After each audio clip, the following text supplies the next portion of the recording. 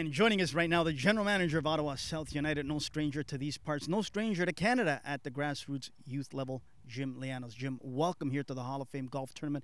It's great to see you guys out here supporting this tournament. Why come out? I think it's important. We were invited by the Ontario Soccer Association, and it's important to come and support it because for a good cause, right? So we're all about developing soccer, and this is also part of the history of soccer. So it was very important for us to come down and meet other people and support the project.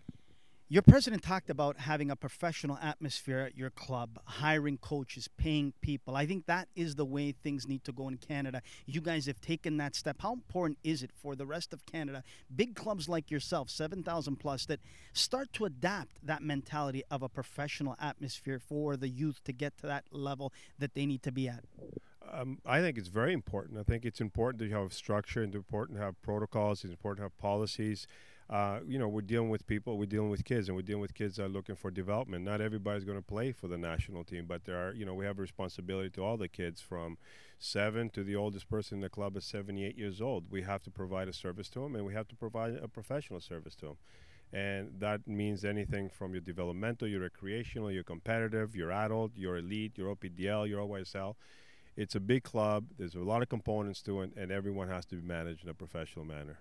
Jim, we'll close it out with this. I mentioned it to Bill. It must have been outstanding to have the Women's World Cup there, seeing different nations play in your city of Ottawa. The memories that you will take away, I'm sure, will last a lifetime. But talk about some of the young girls in your club that learned and took away a lot from that World Cup.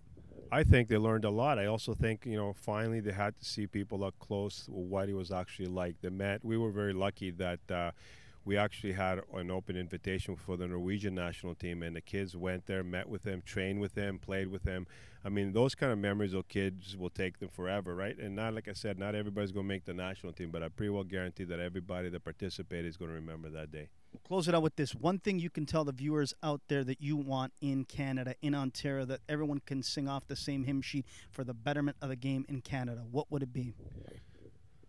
There's so many things, but if I have to pick one, I think is what you mentioned earlier. I think, some clubs have a responsibility, especially the biggest club, to professionalize their programming and provide the opportunities for those top players as well as the rest of them.